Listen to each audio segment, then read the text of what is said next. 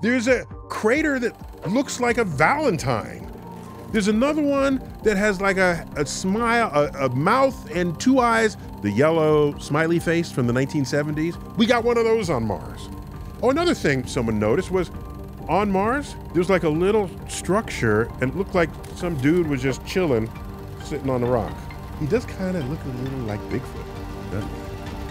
At the end of the 1990s, we wanted better data, primarily to help us judge where future landing sites should be. 1996, 97, around there. Mars Global Surveyor was launched to enter Mars orbit, and you come around as a strip over here, and you keep doing this, and you mosaic all the strips together in high-resolution imagery. The enhanced images puts sort of extra sharp edges in there and completes an entire square. The enhanced images really help you think it's something other than a natural formation.